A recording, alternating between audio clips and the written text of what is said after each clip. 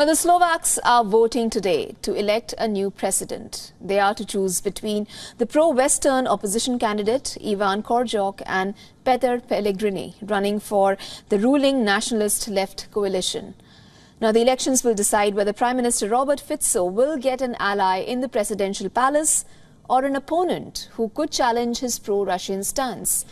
Former Foreign Minister Ivan Korčok is up against Petr Pellegrini, who heads a coalition party in Fico's government.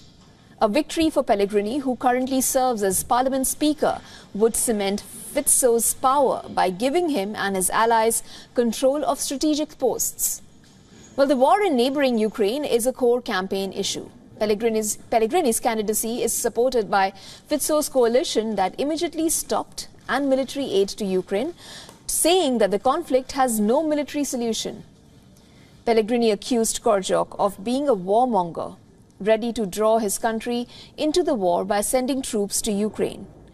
Now, Korčok, who is slightly the favorite for the position, dismissed that opinion. In Slovakia, only the government and parliament, but not the president, can approve Slovak troops' deployment overseas. Now, Pellegrini also suggested that Slovakia would not be able to send its troops to other NATO members if attacked. He claimed the Slovaks military not armed well enough to do so. Korčok was Slovakia's envoy to the EU and later the ambassador to the United States before taking the foreign ministry post in centre-right governments in 2021-22. At the time, Slovakia was a staunch ally of Ukraine, providing it air defense and fighter jets. Fico's cabinet halted official supplies after taking power. Slovak presidents do not have many executive powers, but can veto laws or challenge them in the Constitutional Court.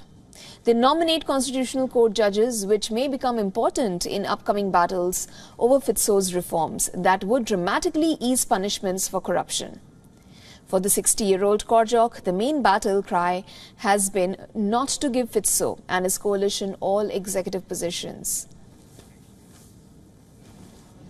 For all the latest news, download the WION app and subscribe to our YouTube channel.